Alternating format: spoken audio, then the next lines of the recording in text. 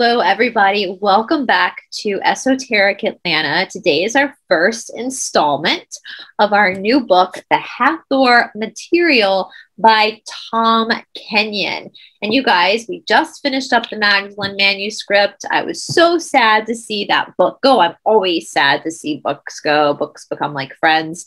But I'm really excited to move on to the Hathor Material. It wasn't a book I was considering reading, but Kenyon did the Magdalene manuscript, and I really like that. So I thought, well, why not? Let's try it. As you guys know, with this stuff, with the Understanding the Magdalene series, I am reading it for the first time with you on the show. When I do the missing books of the Bible, I always pre-read and research and very scholarly about it. But with this stuff, this spiritual work, deep spiritual work, I'm doing it with you guys live, cold, right here on this recording for the very first time. The only thing I determine before I record is how far I'm going to read into. And I usually do that by seeing how many pages I'm going to go into, because that gives me an idea about how long it's going to take me to get through the material. So if you guys joined us last week, we promoted this book. I will put a link to the book down in the description box below if you would like to read along with us.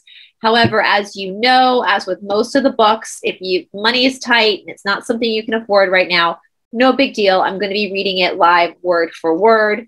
I do suggest you have your own copy if you can afford it, so that you can make notes or go back and reread. But once again, it's kind of like our spiritual book club, you know. And of course, I give my commentary, and I love hearing your opinions down in the comment section below as well. As always, with this book, we got CDs that come with it. I talked about this last week. I've not listened to these CDs yet, but I do have a CD player in my car. I am recording this early. Tomorrow, I will be going up to see my friend Cindy for my next Luna Key Write. So I'm planning on listening to some of these CDs in the car when I'm driving up to Marietta. So with that being said, let's get started. The Hathor Material. So I'm not going to read the dedication, nor am I going to read about the book, just because it gets more into the production value of how this book came about. We're going to start on the prelude. All right. Okay, here we go. Before we proceed any further, I would like to offer the reader a bit of advice, an intellectual consideration, if you will. As you pursue this material, I suggest that you keep an imaginary box beside you at all times. If what I say doesn't make sense to you or violates your views of reality, then I suggest you just toss it into the box. Never swallow or accept as true anything anyone says without shifting it through your own life experience, your own sense of logic, and very importantly, your own personal values. I agree with that completely. If more people had that perspective, the world would be a better place.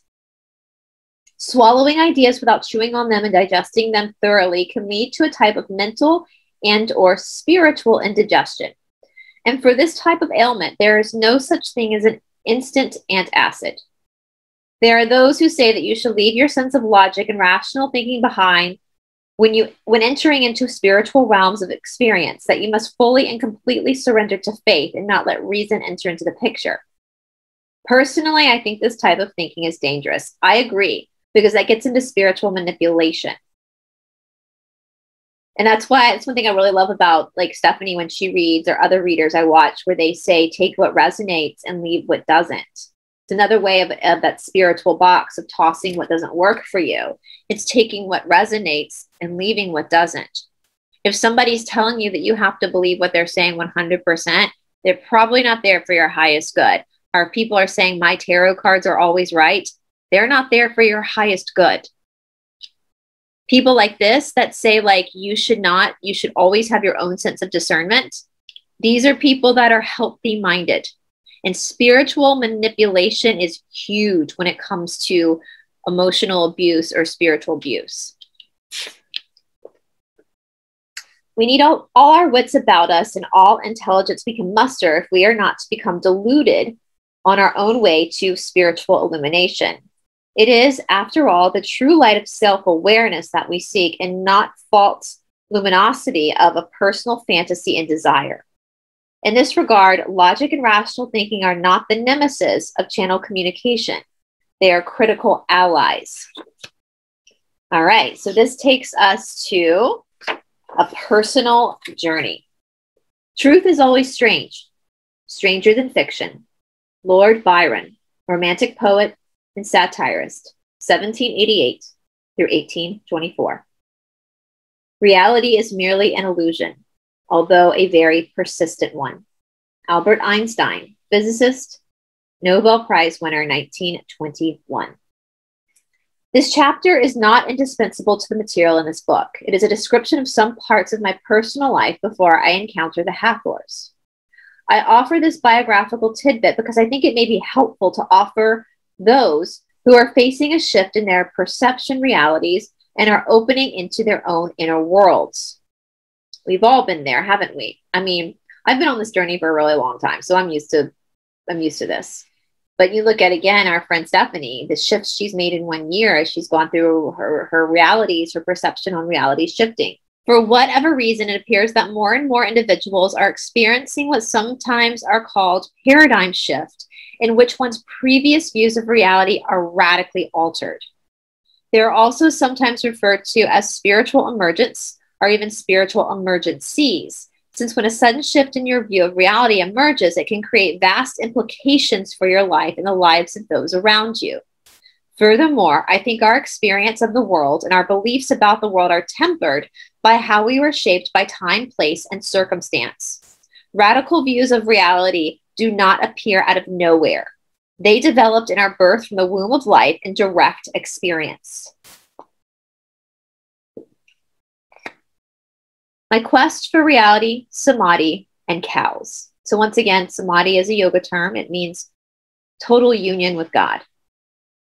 I've always been intrigued by the concept of reality, and like many things in my life, it began with a misunderstanding. It wasn't until I was around 7 years old that I realized there was no such thing as reality companies and that realty was not the same as reality. For some reason, still not clear to me, when I saw signs for real estate, I somehow jumbled the letters in my fledgling childhood mind to come up with the word reality. And for a long time, I wondered what reality agents did for a living. It was perhaps my obsession with the idea of reality and how one separates what is real from which is not. And that drove me into the study of psychology to begin with, that and what happened to me when I was 18 years old. This strange and pivotal event in my life occurred as I was walking across one of my uncle's pastures on his farm in North Carolina. It was autumn and the air was crisp. The trees had turned brilliant reds, yellows, and golds, and although it was cool, the sky was clear and the sun was bathing the field with warm light. And then it happened. I was overtaken by an urge to sit down on the cold ground beneath a tree. I pulled my leg into a lotus posture, a la Hatha Yoga, a body contortion I'd never tried nor had any concept of, and closed my eyes. The world quickly faded away, and I entered into a deep state of inner calm and sense of infinite space, like the likes of which I never remotely experienced. So again, lotus posture of Hatha Yoga is Padmasana. That is the Sanskrit word, is Padmasana. My sense of time and my location in space disappeared, and I had no sense of myself as me. I was pure awareness without a body or any sense of the outside world. The event seemed to last only a few moments, but when I opened my eyes, the sun was low in the sky, indicating that a few hours had passed. Several cows had wandered over to my vicinity and were looking at me intently. I had no context for what had just occurred. It was only later in my quest to figure out what the heck had happened to me out in the pasture that I discovered the odd truth. I say odd because I was a white boy raised with no conscious connection to or understanding of India or the ancient practice of yoga. Without knowing how I did it or even what was done, I had inadvertently slipped into a yogic meditative state of consciousness called samadhi. This experience haunted me and drove me into my personal quest to comprehend what had happened and why. I began to study the world's major spiritual and mystical traditions, and I practiced every yogic mystical technique I could get my hands on. In retrospect, one of the greatest allies in my pilgrimage to understand the nature of reality and what had happened to me out on the pasture would come not just through the mystical and spiritual lineages that I would soon be diving into, but eventually through the discipline of science. For me, the odd union of personal mystical experience with discoveries of Western neuroscience would produce an amalgam that continues to occupy my passionate attention. I believed that altered states of consciousness, like the spontaneous samadhi I mentioned earlier, and the states of the mind that the Hathors opened for us, are rooted in the latent creative potential of the human brain / mind. They can reveal to us innovative solutions to problems and enrich our mental, emotional lives through deep creative insight. The trick is how to navigate the waters, so to speak. Angels at my side. As I entered my junior year as an undergrad at the University of North Carolina at Greensboro, I was deeply immersed in personal explorations with meditation and yoga. I experimented with and compared the meditative techniques of yoga, Tibetan Buddhism, contemplative Christian mysticism, Sufism, Taoism, Egyptian alchemy, and eventually shamanism. In addition to my studies at the university, I was probably spending several hours a day in various forms of meditation and contemplation. I was in the final stages of my degree program in speech and communications, but I already knew that I was being drawn to the study of psychology. This was no doubt an attempt on my part to understand the altered states of consciousness I was experiencing on a daily basis. While my experiences with meditation and mystical contemplation were an oasis of peace and insight for me, my overriding question was, were they real? One fateful afternoon during my senior year, I was walking to my psychology class, the topic of which was psychosis, seeing and hearing things that aren't there. All of a sudden, in broad daylight, I felt two immense presences walking beside me. I turned to my right and my left to see two angels, complete with large white wings. I have to put the word see in quotation marks to indicate that this was a psychic seeing, called clairvoyance in the mystical traditions, and not seeing in the physical sense. But the visual impressions of these two beings was vivid nonetheless. I also felt an immense feeling of love flowing from them to me. For a moment, I basked in the warmth of their celestial love, but my reverie was broken by my paranoia. What if someone saw these two angels following me on campus? And even worse, I was going to a class, the topic of which was psychosis, a mental state in which a person sees things and hears things that aren't there. What if I walked into the class with them by my side and no one in the room saw them but me? That's why God has a sense of humor. I silently told the two beings that they would have to leave. Instantly, they disappeared, and I would not have another experience with angels for over 10 years. The student and the yogi. It was also during this period of studies at the university that I lived in a large, dilapidated house with some fellow students and musician friends. For whatever reason, I wound up living in what had once been the ballroom, or a very large dining room, with ceilings that were about 14 feet tall. The space was immense, and being a student who was putting himself through school, I had no real furniture, so this became my minimalist period. I'm still a minimalist at 39 years old. Listen. I've always been told I'm a cheap date. Always. By every man I've ever dated, I have always been told that I am a cheap date. My favorite restaurant is Waffle House. And I don't need a whole lot. I don't like designer stuff. I just dress comfortably and practically. I don't care about cars. I don't care about fancy stuff. So I get it. And I laugh because he's talking about how high. The smaller the room, the better for me. I feel better. I'm like an animal that way. You know how dogs sometimes like their crates? They like to kind of go and call small caves. That's me. That's me. I like to be like in a small space because I feel safer that way. I feel more cocooned. So I'm laughing at him being a minimalist in this big ballroom with like these high ceilings. I would have died. That would have been such a hard practice. I mean, I would have seen that as like a practice. It's, oh, this is interesting. This is something that's going to trigger my like fear of being like vulnerable. But yeah, I prefer the smaller rooms. I like a big bathroom though. Really. My next place I live, I want a huge bathtub. Huge bathtub. Huge. That I like. Most of my bedroom was simply a large expanse of empty space. In one corner of the room, I had a used mattress on the floor, surrounded by books, half-written papers, dirty laundry, and of course, my guitar. It was a slovenly mess by any estimations. That I am not. I am not messy. I'm very, very clean and very organized. I mean, I make my bed up like military style every day. I tuck the damn sheets in tight. Actually, I'm looking at my folded towels right now. I fold them like hotel style. Towels have to match. Like if I have two towels hanging in the bathroom, they have to match. So that I am very OCD about. I cannot stand mess. I can't stand mess. The corner of the room was, however, a different story. I had found a small coffee table on the street and had transformed it into an altar. There were candles on it and pictures of the saints and mystics from traditions I had been experimenting with. There was a prayer rug on the floor in front of the table, and everything in that side of the room was in perfect order. A far cry from the chaos that seethed and wreathed in the demands of my everyday life as a student who had 2 part-time jobs to make ends meet. I had read that real yogis got up in the morning to meditate. So I vigilantly tried to do this, but I was not and still am not a morning person. And so many mornings I failed to get up at this time to meditate. It's not just seated meditation. And we're going to talk about this more in the yoga course. And we might talk about it more in this book as it comes up. And I might actually as I've been reading this, I've been thinking about bringing somebody on the channel to actually talk about meditation. And May and I spoke about this. You should not be meditating, doing seated meditation over like 15 minutes a day.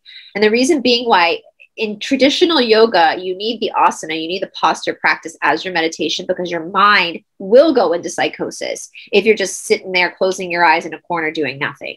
Like it's very dangerous to do that. And I want to stress that. And when he's talking about getting up early in the morning, I've spoken about this is called Brahma Muhurta. So this is any time between 2 and 6 o'clock in the morning. This is considered the time of God. It's the Vata time of day. And that's why we practice so early in the morning, because it's Brahma Muhurta. It's the time of God. And it is a very magical time. And you do feel the presence of God there more than any other time of the day.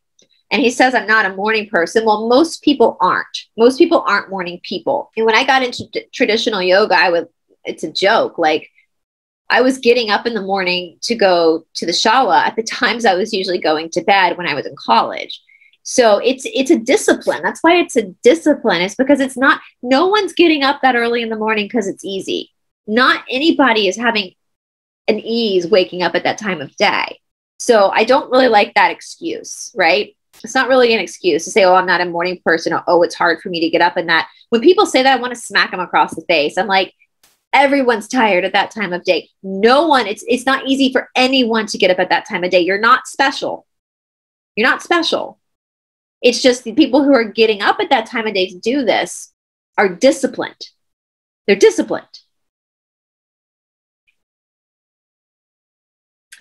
Nevertheless, I pursued my dream of being a real yogi. And so I meditated. And when I could, I continued to experience the mind-altering effects of these types of meditations produced. I was living in 2 worlds.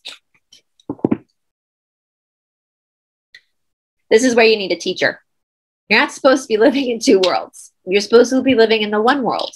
Everything is integrated. You're watching the world. You're the watcher. You're experiencing the world around you as you're connected to your soul. That's why you need a teacher.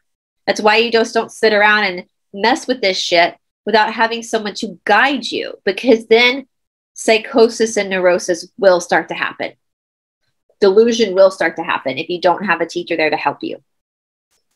In one world, I was Tom, living my life as a student. In my other secret world, I was an aspiring yogi who entered the infinite cosmos and that dwelled within me.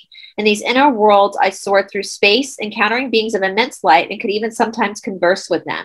And most of the time, I re-entered the same deep serenity that I experienced on that fateful afternoon on my uncle's farm. But without even knowing it, a gulf was growing inside of me. I was separating 2 aspects of myself. Yes. Then one of my friends and fellow students knew as Tom, and a secret person living a secret spiritual life I dared not speak about. There are dangers when we separate ourselves into parts. Yes. Okay. So that's what he's talking about here. And most of the time we don't recognize when we are doing it. Hence why you need a teacher. It often only becomes apparent to us when it is pointed out to us by someone else, someone who is living outside the box we have built around ourselves. Hence why teachers are important. For me, that occurred when a friend of mine and I decided to go to a consort together. He had not seen my new living situation. When he came to the door, I opened it and let him in. He glanced around the room for a moment and then quipped, "Who's your roommate?" His words stung, and a dim light went off in my head. I had somehow split myself into two competing aspects, into the sacred and the profane. The profane part of me lived in one corner of the room with a mattress on the floor and the swirling, chaotic mess of my everyday life, while the sacred part of me hung out in the other far corner of the room, the one with the pictures of saints, the prayer rug, and where everything was perfect. I had not found a way to bring the human and the divine together in myself. I had to find the middle ground. But in my room, the middle ground was empty space, like the intellectual null zone in my head when I tried to reconcile the two. Exactly. It's about reconciling the two, being a spiritual person, but also living in the now as you as a human being. Because your human experience, the mundane, everyday life of your human experience, the pain of being human, is what's teaching your soul who it is. They're not two different things. They have to be lived into one life. Looking back at it, I think I was suffering from a severe case of dogmatitis, when one swallows too much religious or spiritual bullshit, with a few notable exceptions. All the spiritual lineages I was exploring held the view that spiritual worlds were better than physical worlds. This is why you should not be studying spiritual lineages without a teacher, because in the spiritual lineages that I have studied in India, that is not a true statement. That is not a true statement. The Shiva, the Shakti, the Purusha, the Prakriti, one can't exist without the other. They are two worlds into one world. No spiritual lineage is going to tell you to separate them. If you separate them, that means you're dead. And at one point of fact, many of the lineages said that one should endeavor to liberate oneself from the prison of Maya or the samsara of earthly life by slipping to by slipping through the secret door of paradise. No. If anybody knows Tom Kenyon, I would really like to speak to him. And this, again, is why you should not be studying this stuff by yourself. Maya means delusion. Samsara is like, it's like your samsaric life. Like I shared the video of Richard Freeman where he talks about yoga ruins your life. Well, it ruins your samsaric life. It ruins your perception of reality. But yoga is not telling you to separate these things. All yoga, all these lineages are telling you is that your human suffering is caused by Maya. It's caused by delusion, because who you think you are is your nature, is your body. But who you really are is your eternal spirit. Your body is just a creation of that spirit for the time being. Don't leave it. You can't go live off in an ashram by yourself. Not everyone can do that. You have to exist in your life. That's why if you were supposed to be living as a monk, you would have been born into a situation where you would be a monk. But me, I'm a white girl living in Atlanta, Georgia. That's my experience. And so I have to take the practices of yoga and know that the world around me is merely a hologram. It's merely a reality I created for myself to learn my soul. And the delusion is me thinking that my life is real, when the only thing that's really real is my soul. My life is something just to be lived. I hope that makes sense. So that is not an accurate statement that he made here. 100% not an accurate statement. And so that, again, that is a statement coming from someone who seems to have just read a bunch of books instead of actually learning with a teacher. That, again, is why it's very important and crucial to have a teacher. That's part of the parampara, the transmission of knowledge. All right. Mind you, each tradition has its own view of what paradise was. Who would be able to enter it where the secret door was? There is no secret door. It's inside of you. Even Yahshua said that. Behold, heaven or hell is inside of you. There's no secret door. There's no thing outside of you but you. You're the cosmos. You're it. Adding to the severity of my dogmitis, I had grown up in a quasi-Catholic and part-time Lutheran. And so it was the brainwashing of my childhood had filled my intellect with both the implicit and explicit messages that all of us were born in original sin, and idea that we were tainted just for being born, simply for existing. And of course, this dogma, paradise was reserved only for those who believed in Christ, the sacrificial Lamb of God who died for our sins, a concept that is actually very pagan at its roots. It's also very satanic. And in the very Christian version of paradise, anyone who isn't a true believer is doomed to an eternity in hell. The secret door in this faith, faith without reason, as Saint Ignatius of Lola wrote. Yeah, and that's very satanic. Agape. It was around this time that I had another spontaneous spiritual experience, similar to but different from the episode on my uncle's farm. I think in retrospect that this event may have been a result of my wrestling with the undaunting task of reconciling my humanness with my divinity. And I like he said that, reconciling my humanness with my divinity. That's it. That's the opposing forces we talk about in yoga. That's what you're trying to balance. You're not trying to escape one for the other. If you were trying to be one or the other, you wouldn't have come down and had a human experience, right? You have to balance the two. In some of the traditions I had been exploring and whose meditations and contemplations I had been practicing, divinity meant different things. In some, I was divine because I was a child of God. In other traditions, I was inherently divine because my innermost being was an expression of bodhicitta or Atman. So Atman is the Atman. So we say in the West, we say the soul, right? But if we get, I've kind of refrained from really talking about Atman because it can be very confusing for beginners. Like we think the soul.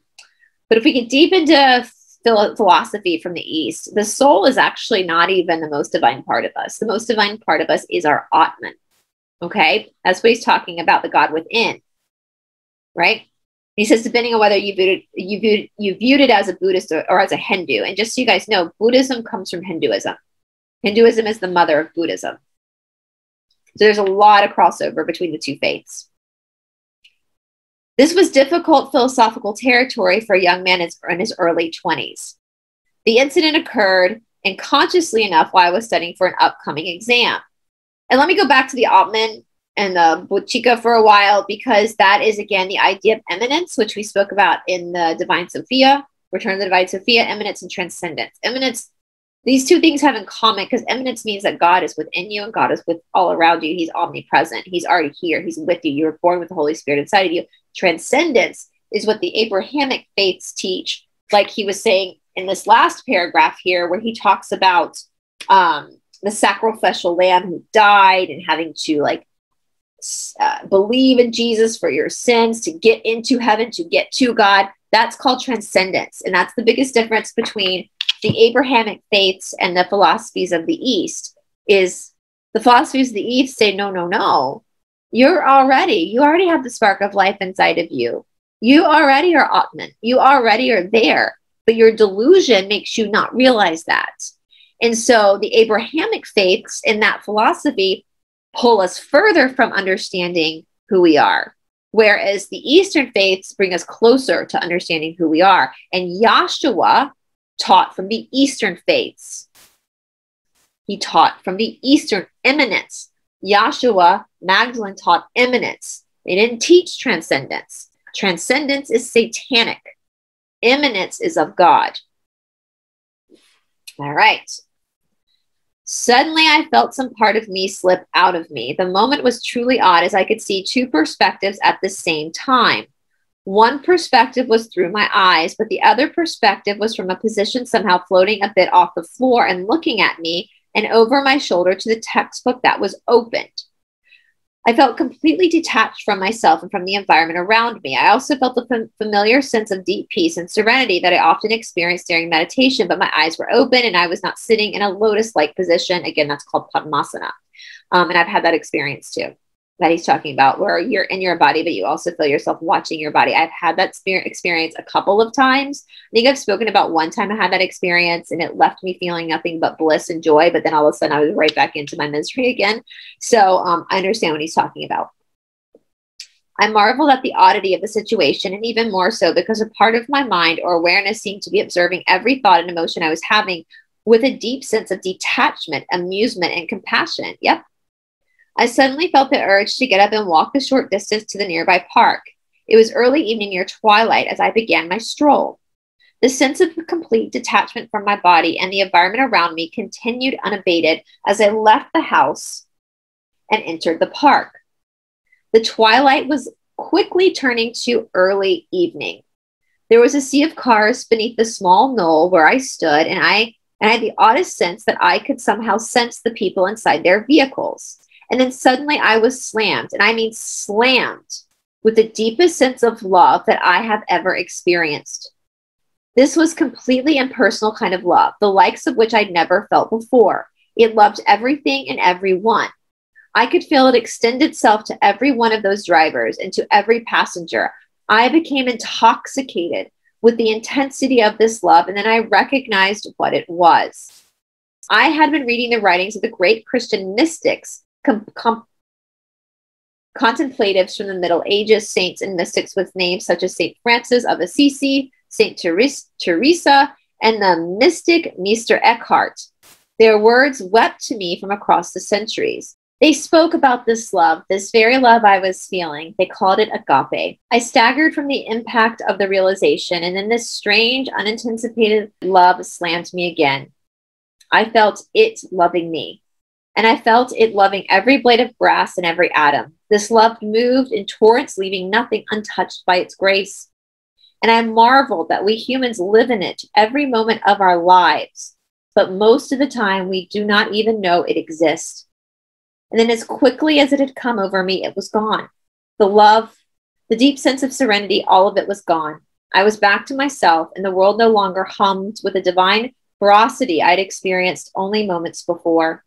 I turned to head back home, and after walking a short distance, I saw an archway in front of me. The illusion was created by the fact that the burrows of two trees had bent over towards each other. On the other side of the archway, I could see a street light, and everything on that side was bathed in a somewhat bluish-white light. I was standing on this side of the arch in darkness. Evening had turned to night, and once again I lost my usual sense of time, just as I had done out in the pasture of my uncle's farm. As I walked through the archway, literally from the darkness into the light, I heard a distant voice speak to me. It was not an external hallucination, but rather was a clear, unmistakable presence in my mind. It spoke 5 simple words that somehow jolted me to my core. It said, "You can never go back." I was now in the light of the street lamp, and my intoxication with agape had come to a sudden end. I walked home thinking about what had happened. My overriding concern was a simple question that had been haunting me since that singular event when I was 18. The spiritual worlds are so beautiful, but are they real? A detour into the twilight zone. After I graduated from university, I entered one of the strangest phases of my strange life. I did not know it at the time, but I was laying the foundation for my later work in brain research with music and altered states. But at this point, I had no idea this was where I was headed. I was in my early 20s, and I had just graduated with an essentially useless BA degree in speech and communications, and I had no idea what to do with my life. Since I had been playing guitar in clubs and lounges for several years and had a bundle of country folk songs I had written, I decided to head west for Nashville, Tennessee. Woody, a musician friend, had an empty bedroom in his rental house, so I drove into town with my trusted 64 Ford Galaxy dubbed Big Red because, well, the car was really big and it had once been a bright cherry red. By then, the paint job had faded to a kind of muddy red mixed with faded sun splotches and rust. In any event, with a few dollars left in my pocket, I settled down into a life as a country singer wannabe. I don't like country music. I worked as a cook during the day and sang in clubs at night. I hung out with studio engineers and made demos and waited breathlessly for the big break. The weird thing was the studio guys who heard me sing my tunes said that I was sure to hit pay dirt anytime soon. But the producers with money just didn't seem to be interested. After about a year, a truly strange event occurred that would turn my life around in a totally different direction. And like many strange events in my life, it happened around a full moon. We're going to be doing an episode on full moons with Shanti, by the way. It was like any other normal night in Nashville. I had just finished picking some tunes with Woody when I looked outside to see a new van had stopped at a stop sign near our house. All of a sudden, it burst into flames. The engine exploded into a mass of spitting and spewing fire, and the passengers ran for their lives. Woody and I ran out to the yard to see what the heck was happening as the fire trucks arrived to put out the inferno. I had the oddest feeling that something had happened to Red. even though my car was at least 100 yards away from the melting van. I looked up to see the full moon and had an ominous feeling about Big Red, and I went back into the house. The next morning, I went out to my car to drive to work, and it wouldn't start. I called a tow truck, and after trying to start the car himself, the tow truck driver hauled my trusted seat off to the shop to see what was wrong. The word wasn't good. The timing belt had snapped, and it would cost way more to fix Big Red than I had or would have in the foreseeable future. I know nothing about cars at all. My country singing career came to an abrupt and sudden end, and I decided to head back to North Carolina. As fate would have it, my friend had to visit family in the area, and I was headed to, so I rode with him back over the Blue Ridge Mountains towards Greensboro. He said he just needed to make a stopover to see a teacher of his who lived in the mountains. We would spend the night there, he said, and take off in the morning. What transpired was truly one of the oddest experiences of my life up to that moment. We arrived to meet his teacher, who lived in a house that was filled with many people who had come to hear him speak. Jim Gore, the man who all these people had come to listen to, took me aside and said he wanted me to do something for him. I never met this man before in my life, and these were almost the first words out of his mouth. I'd like you to go out into the front meadow and see what you can sense. Come back and tell me what you experience. I had no idea what he was talking about. What is there to sense out in an open field that has nothing in it? And what did he mean by the word sense? Nevertheless, I went outside into the crisp air and walked out to the meadow that was large expanse of stub grass. I looked up to the sky. Stars were beginning to appear as the sun slipped behind the ridges of the mountains. The Blue Ridge Mountains are beautiful, guys. That's like North Georgia. That whole area, like Greensboro, is not that far from here. That's the base, again, of Appalachia. And Appalachia, it's where we did the Norris Dam episode with the Isis Temple. This is the oldest mountain chain in the world. It's a very mystical place. All right, again, I looked up to the sky. Stars were beginning to appear as the sun slipped behind the ridges of the mountains. They looked like sparkling jewels in the cold autumn air. And then I looked back at the meadow to a small rise. To my utter amazement, I had the visual impression of a dome sitting there, but this was a mental imprisonment I was experiencing and not physical sight. I rubbed my eyes and looked back at the empty knoll. There was nothing there, but the mental impressions of dome persisted. As I looked at the dome, I could see inside that there were different chambers with colored lights, and there were people inside meditating for peace and an end to conflict between all peoples of the world. I recognized that some of these people meditating were Tibetan Buddhist monks and nuns. I shook the strange mental apparition from my mind and headed back to the warmth of Jim's living room, where class had already started. I sat in the corner and listened to him talk until the class was over. I don't, to this day, recall what Jim spoke about. I was sidetracked by the distant sense of light I felt coming from him. As people began to leave, Jim took me to a small den and asked me what I saw.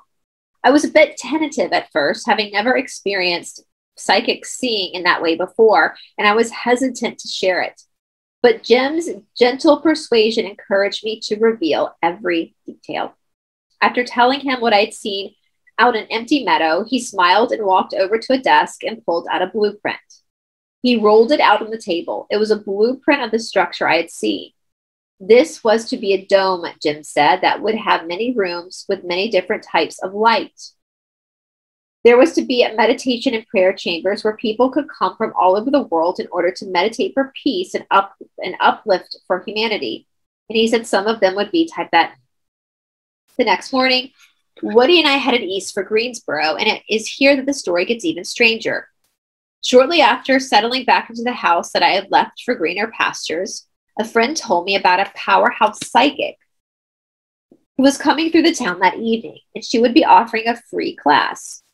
Two words stood out in my mind from this conversation: psychic and free. That evening, I tentatively walked into a room crammed with folding chairs. I found an empty one towards the back of the room and closed the door.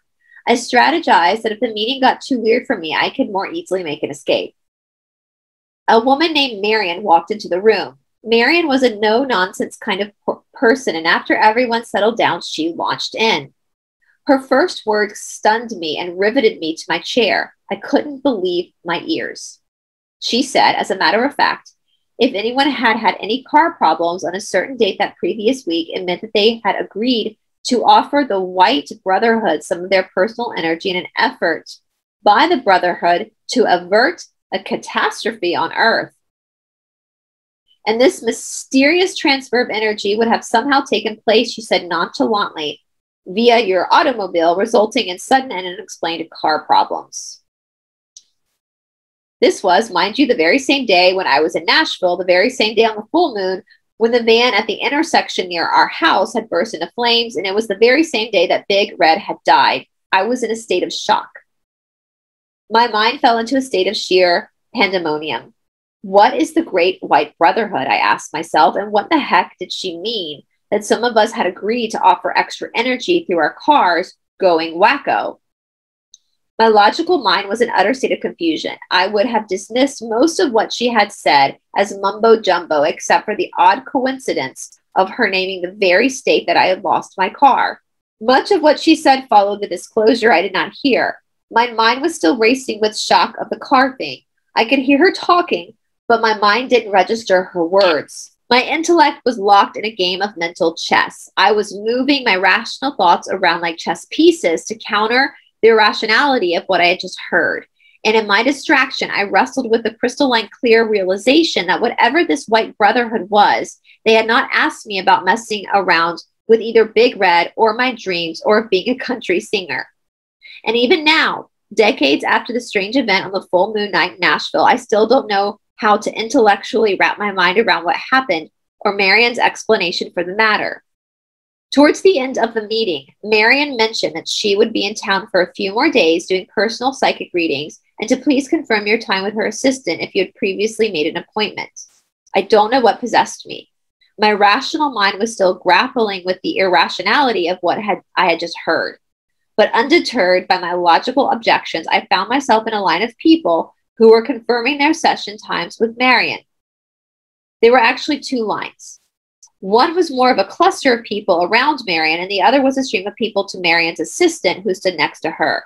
When I came to the front of the line, I stammered and asked if there were any openings. I recalled Marian's assistant looking at me askance, as if I had come from some other planet. She announced that Marian was booked at least 6 months in advance, and if I wanted an appointment, she could put me on the waiting list. At that moment, Marian apologized to the person she was speaking to and said she needed a moment. And then she turned to her assistant and raised a finger in the air as if to put the moment on pause. Marian then turned to me and proceeded to look from my feet up to the top of my head. I had the distinct feeling that she was scanning me, although I didn't even know at the time what scanning was. Nevertheless, I felt this woman whom I had never met before had pulled back the veils and looked into my very soul. It was a very unnerving feeling. Marian then said to her assistant, "Make room for him as soon as possible. If I have to, I will skip lunch, just to fit him in." Her assistant seemed truly surprised by this, as was I. She gave me a time to see Marian the next day and wrote down the address. "Please be on time," she said. The next afternoon, I showed up a few minutes before our scheduled appointment.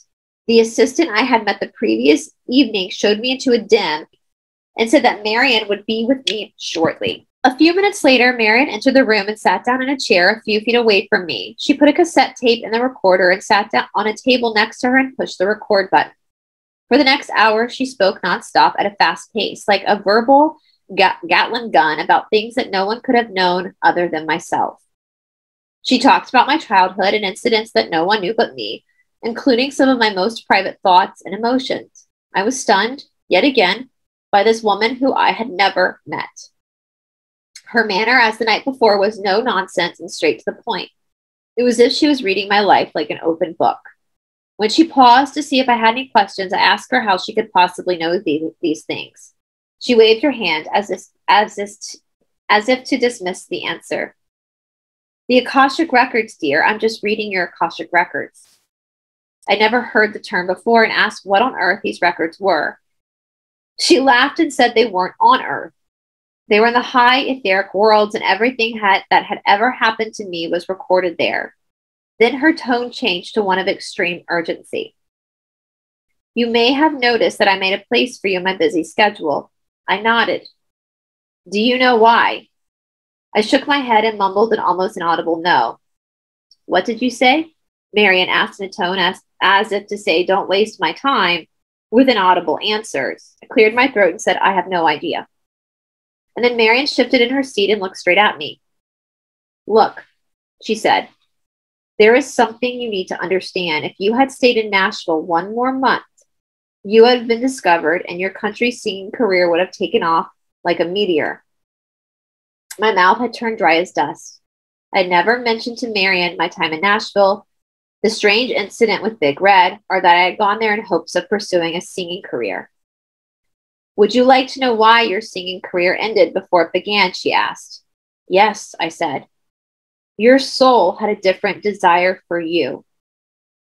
You were at a choice point in your life, my dear, and had you become a country star, your soul's desire would have been eclipsed.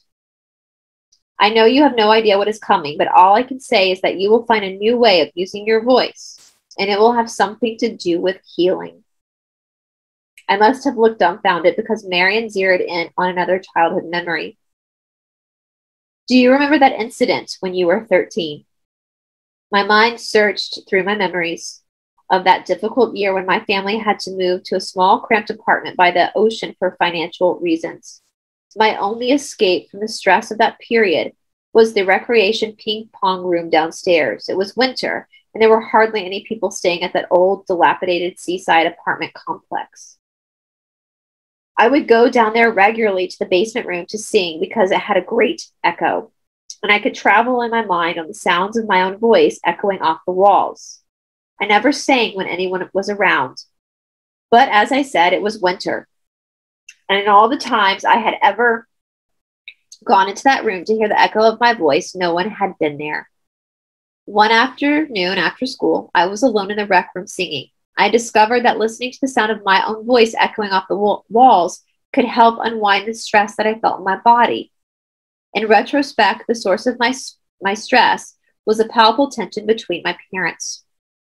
It would be about 2 decades into my future before I would enter into brain research and learn how hearing the sound of my own voice had helped me through the stress and strains of a difficult adolescence. My reverie was suddenly and rudely interrupted. I felt the presence of someone at the door. I stopped singing and looked over at a man I had never seen before. He spoke in a very soft voice and said only a few words before departing. I don't mean to disturb you, he said. I just want you to know that you will heal many people in this world with your voice.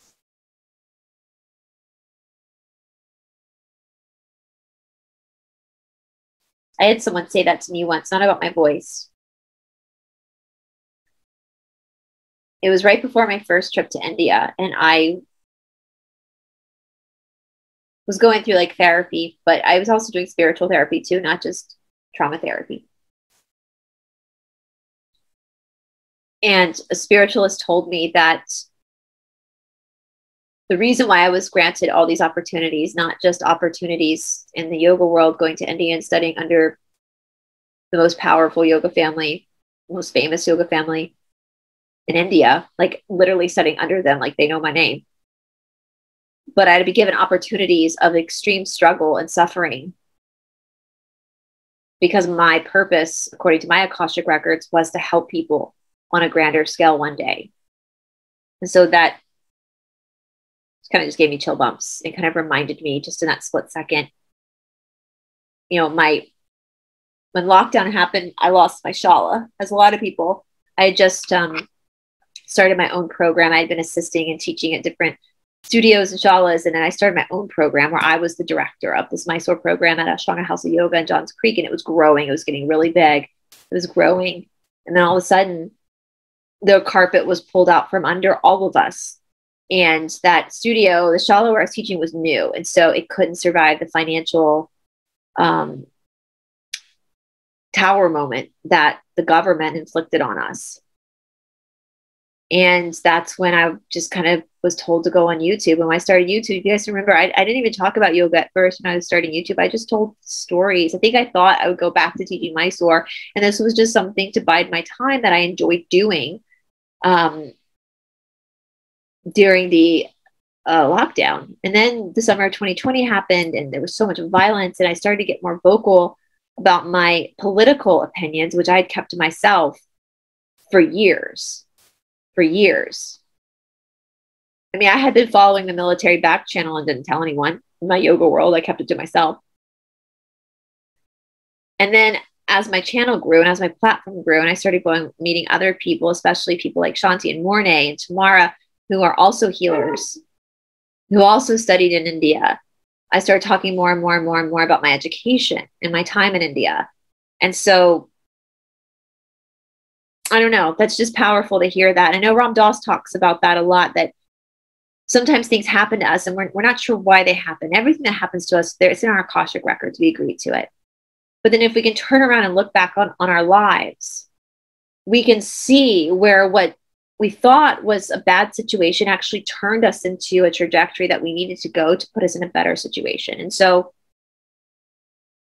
and I know part of my job, I mean, I already know when the timeline flips, I already know what my job is going to be. I've already been told it's going to be to help people spiritually. It's going to be to help people through yoga, through the traditional teachings, through understanding that there's nothing they have to prove to God. So I don't know. I felt like sharing that because he's sharing his story. And I just know that there are other of you out there watching this that probably have some similar experiences, because every single person on this earth has a purpose. We all have an Akashic record. And so if you're someone that's gone through a really hard time, you've been struggling and suffering, God has a plan for you. I promise. There's a plan. You agreed to it as well. There's a micro and a macro. You're healing yourself. You're clearing your karma. But there's also a bigger picture as well. All right.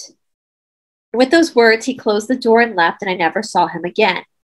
My description of the incident when I was 13 ended, and I was propelled back to the earlier time at the present moment as Marion leaned forward and spoke to me.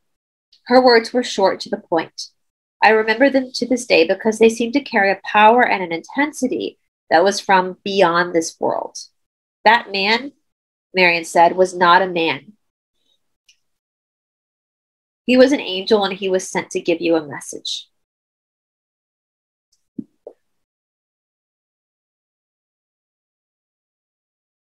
Marion looked over at the clock on her table and pushed the stop button on her recorder. She pulled up the cassette and handed it to me. It was very nice meeting you, Tom. And with that, she led me through the door through which I'd entered. The sky outside was shining, and it seemed, and it felt numb and electrified all at the same time. I took the cassette tape home with me and listened to it over and over again, always marveling at how this woman I had never met knew so much about me. The hypnotic key. Many years would pass before I finally found an intellectual construct that could explain Marion's uncanny ability to access information outside the constraints of time and space. I discovered this construct in the field of paranormal psychology, and I became fascinated by one of its theories, such as there being a non-local aspect of human consciousness. This theory proposes that information is normally acquired through our five senses, but in certain altered states of consciousness, like meditation or hypnosis, persons can retrieve information from distant locations and in some instances, distant time as well. And we actually have more than five senses. We have 10 senses. That's in the yogic studies. We have 10 senses, and maybe one day I'll go into all 10 of our senses. Eventually, my fascination with the altered states and the phenomenon of non-local awareness would lead me to pursue my master's degree in psychological counseling. But the real turning point in my understanding of altered states occurred when I did some postgraduate training in Ericksonian medical hypnosis. Ericksonian hypnosis uses language in specific and elegant ways to stimulate highly unusual healing states of mind and body. Not only this, but most of the content in hypnotic states uncannily resemble many of the experience I had been having in my yogic meditation and mystical contemplations. I was onto something. My self-description of my experiences in meditation and mystic contemplations began to shift. I began to look at my experiences of the inner world from a new perspective, and a new question arose. What was happening in my brain mind for these types of experiences to occur? In retrospect, this intellectual juncture was one of the most significant in my life because it led me away from spiritual dogma as an explanation for what was happening in meditation to the precision of science. Brain, mind, and music. And I will say, before we get into the next section, yoga is considered a science too. Patanjali was a science. He called it the yogic sciences. All right. Brain, mind, and music. I began to use the Erickson medical hypnosis more and more in my private counseling and psychotherapy practice. And I began to immerse myself in the latest brain mind research that was taking place. It was an exciting time in the early 80s. Neuropsychology was in its infancy, and so was psychoimmunology, the study of how our thoughts and emotions affects our immune system. Let me read that again for those in the back that still believe the bullshit the doctors tell you. Neuropsychology was in its infancy, as was psychoimmunology, the study of how our thoughts and our emotions affect our immune system. Listen, Ayurveda been telling you this for thousands of years. Ayurveda been telling you this. It was also in this period that I came across the work of Dr. Lozanov by way of best-selling books called Super Learning. His groundbreaking research showed how music affected brain state and that certain types of music could activate brainwave activity, conducive both to enhance learning and reducing stress. I was intrigued. I had, after all, put myself through college partly by playing music. I began to play recordings of large movements of Baroque music to my clients at low volumes during hypnotic trance work and noticed that we could go deeper when this type of music was playing in the background. What was happening here? I wanted to know in detail how music was facilitating the powerful changes that I was seeing in my clients. This question hounded me even as I used Lozanov's method.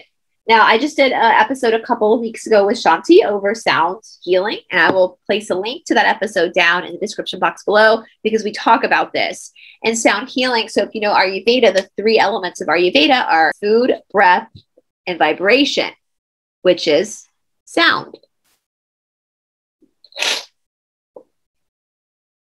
I began to compose my own music for my clients and played it for them during their therapy sessions. And with this addition of my compositions, the depth and power of their psychological work astounded me. Convinced that sound and music could facilitate more profound healing in the psychotherapeutical process, I decided to form a loose-knit research group that I dubbed the Acoustic Brain Research to scientifically document this therapeutic approach. This group consisted of myself and several researchers from different colleges, universities, and independent labs. For 10 years, I worked in brain research and focused primarily on the use of sound to produce various altered states of consciousness. While members of our group used varied methods to approach the topic of sound in the brain, one of the most useful to me was neuromapping, a type of computer-enhanced EEG. It was clear to me from this and other data that certain types of sound could produce a wide range of brain changes, which could then be utilized to access creative and non-ordinary states of body and mind. You can view some of this actual research as well as the articles I wrote on the topic by going to www.tomkenyon.com. Click on the Acoustic Brain Research tab on the home page. You will then be taken to a wealth of scientifically related material on the topic. You can also hear audio samples of psychoacoustic sound patterning that I developed to alter brain state. I will put a link to that in the description box below. The synergy of personal history. As I write these words, I am looking back from a vantage point in time that I did not possess when the actual events that shaped my intellectual views on reality were being formed. After going through a spontaneous samadhi in my uncle's pasture, I had set off on a quest to discover what had happened to me. My journey took me into Christian mysticism, Sufism, the yogas of India, Tibetan Buddhism, Tantra, Taoism, Egyptian alchemy, and eventually shamanism. I experienced with and compared their numerous methods for altering consciousness, and for a while I was caught up in what I call transcendent fever. During my daily meditations, I was raised up from my day-to-day existence into numerous worlds of light. I lived for those moments of transcendence and the occasional encounters with beings seemingly from other worlds of existence. My self-description of altered states began to change, however, as I began to study neuropsychology. The overriding question changed from philosophical ones to questions of anatomy and physiology. Exactly what was going on in the brains of those who reported spiritual experiences? What were the commonalities between the various spiritual traditions when you look at them through the lens of neuropsychology and brain function, rather than the thought lens of spiritual dogma? I began to think that spiritual experiences might be a result of both non-physical events in consciousness, as well as neurological and biochemical events in the brain.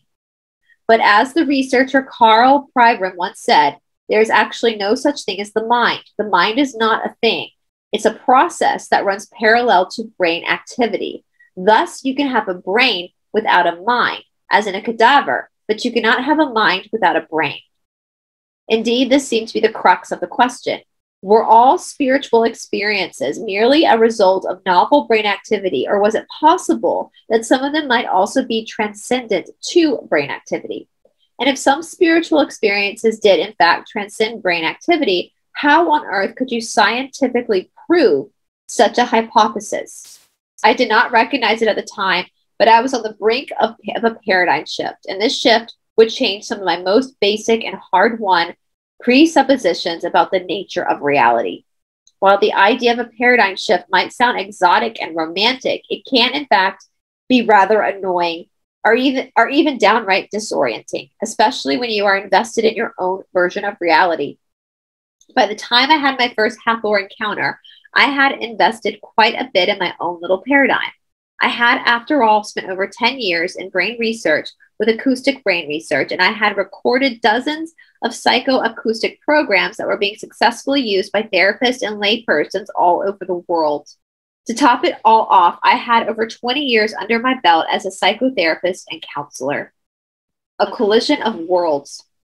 That fateful day of our first encounter occurred during a personal meditation retreat that had nothing to do with the Hathors. In point of fact, I was practicing an ancient Indian meditation practice known as Siddhas Yoga. After I came out of a rather deep samadhi, I psychically sensed two beings in the room. And with that collision of two worlds, theirs and mine, I entered an adventure into consciousness that addressed head-on the conundrum I had mentioned a moment ago. Despite my intellectual protests regarding their ultimate nature, the Hathors insisted that they were non-physical beings and that human consciousness could not be described solely through cerebral firings of neural networks. Human consciousness was, according to them, rooted in both the quantum reality of subatomic phenomenon and non-local hyperspace.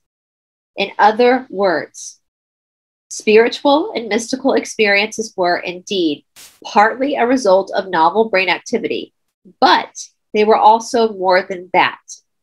They were windows to a non-localized consciousness that transcended all phenomenon, a consciousness that was woven into the fabric of the universe, and a consciousness that all humans could potentially access. The stories of my encounters with these enigmatic beings could surely be the topic of an entire book itself. But for the sake of space, I won't go into them here. If you are curious about some of the details around our collision of perceptual worlds, then you can listen to a free audio file in the sound gifts section of our website, www.tomkenyon.com, entitled My First Experience with the Hathors. The Hathors and their message. The Hathors are a practical lot, even if they are non-corporal beings who live in the light realms. They also have a deep affinity for humans and a great sense of humor. In my mind, the two go together, actually. I mean, how could you possibly have a fondness for us humans if you didn't have a well-honed sense of humor? In all the years that I had known them, that would be over 20 years now, they have never been dogmatic regarding their views on nature of reality or the potentials they see for human consciousness. They also never told me what to do. It is not in their nature. In fact, if you ever encounter a being that says he or she is a Hathor, and that being tells you what you must do, then you are not dealing with a Hathor. If I might be so bold as to summarize a large body of information that they have shared with me over the last 2 decades, it would be this. 1. You are a miraculous being who lives in a world that is continually shifting between 2 seemingly divergent expressions, matter and energy. And in point of fact, you are, by your very nature, an expression of both matter and energy. You have the inherent abilities to shift between these 2 states at will once you free yourself from the perceptual boxes you have been conditioned to believe in. 2. Your ultimate nature is transcended to both time and space. While your body may be currently bound by these limitations, your ultimate nature is unbounded. 3. As you free your mind from conditioned responses that keep you locked into a world of limitation, you will experience greater and greater freedom. 4. Your life force is key to higher states of consciousness, and by cultivating your life force and raising it up into higher vibratory expression, you will enter perceptual worlds that are heavenly or blissful. 5. Earth is going through her own evolutionary ascension into higher vibrational realms of expression. And as a soul, you decided to be here at that time to witness it and to participate. 6. Life and matter is neither a curse nor a condemnation. It is an adventure in spirit. 7. Love is one of the most powerful forces in the universe.